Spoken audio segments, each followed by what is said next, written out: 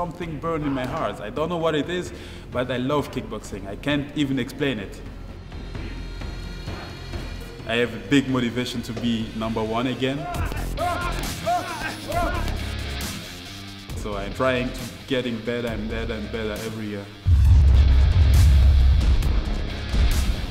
I watched some Van Damme film or Jackie Chan or something. I like almost fighting sports, but because of Remy, I was watching his fights. He was the one who made me take my attention to kickboxing. My father was a politician. He had to go away from Congo because of the war and everything, and we moved to Germany. My father is a pastor.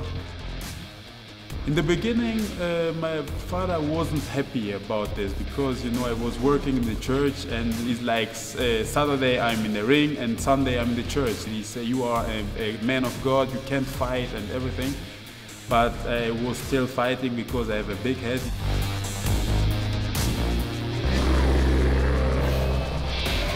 I was a German champion, I was European champion, and then he says, "Okay, I think God wants you to do it, you have to do it." So now he's behind me, my family is behind me, helping me. I started my career at 2007, I was 19 years old. Introducing Danyo Ilunga!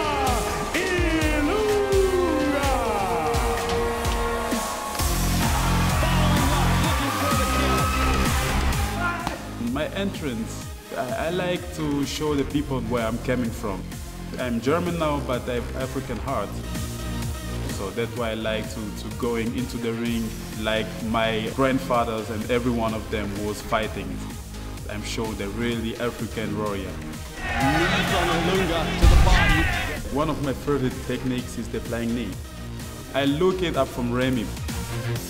The fight against Stoica, I broke his nose, it was sad for him. I hit a crack. It was really, really heartening.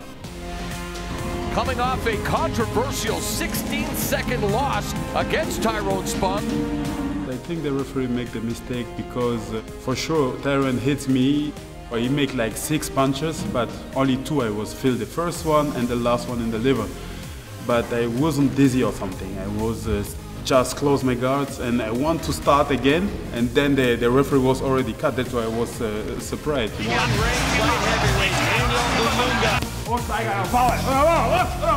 Andrei Stoica is a good fighter. I'm happy to fight him, but I'm really sad. It's really sad for him to fight me because I'm his first opponent at Glory debut. I think I will be the toughest one that he ever had. It's so busy, it's like watching a featherweight fight. I mean, it's crazy.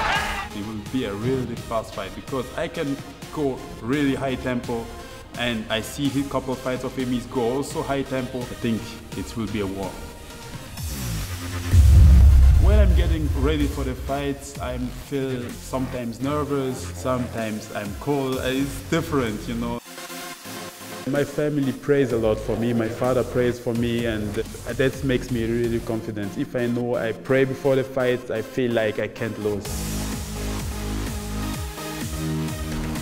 To all my fans all over the world, watch my fight on Istanbul, Glory 15. Ush!